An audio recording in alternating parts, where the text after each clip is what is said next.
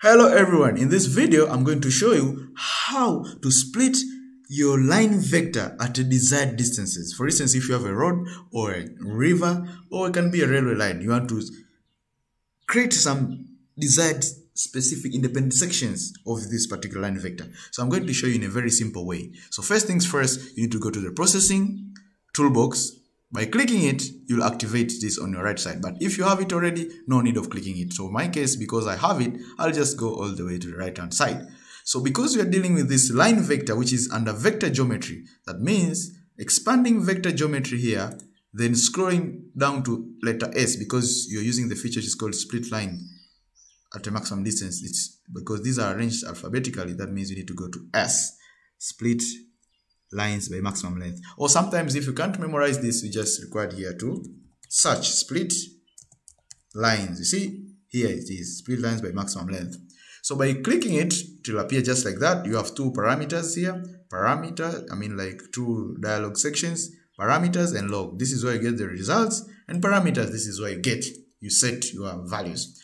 So because I have only one layer, which is road, that means I just select it input layer. So if you had varieties, you will have option of selecting different options of those layers.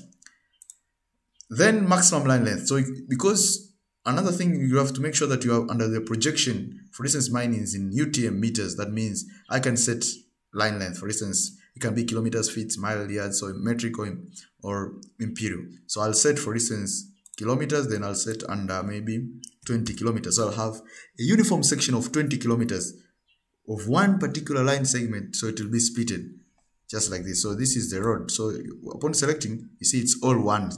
So right now, after splitting, it will be like in different sections. So then split, this is where you save your file. So you can browse, but for my case, I'll choose to create a temporary layer. So it will be saved in cache memory. So press the run button. That means my road section will be separated in how many? 20 kilometers. So let us select it again. So by clicking this select feature, bingo. Because this, you see, it creates another layer split. So that means I'll turn this off and let us give it a better visual so that you can have a great look on how it will be. So because it's a road, I'll search for symbol for road. And I'll choose the color, maybe blue. Or not blue, maybe color green, for instance. So this is it. So I'll unselect it. So let us see if it has split. So by clicking this one, you see, it goes. Let us look where yellow ends. You see, you see this one. That means these are 20 kilometers. So how do you know? You can prove sometimes. You see, these are sections: 20 kilometers, 20 kilometers, 20 kilometers, 20 kilometers, just like that. So this is not. It's under 20 kilometers. So it decided to separate those which actually sums to 20 kilometers. And you can always prove. So proving is you can use this measure line here. So you can measure line and you can select maybe here in 2 kilometers. So if you are accurate enough, you can now start to go dot by dot, but this is very tedious to prove if this is 20 kilometers.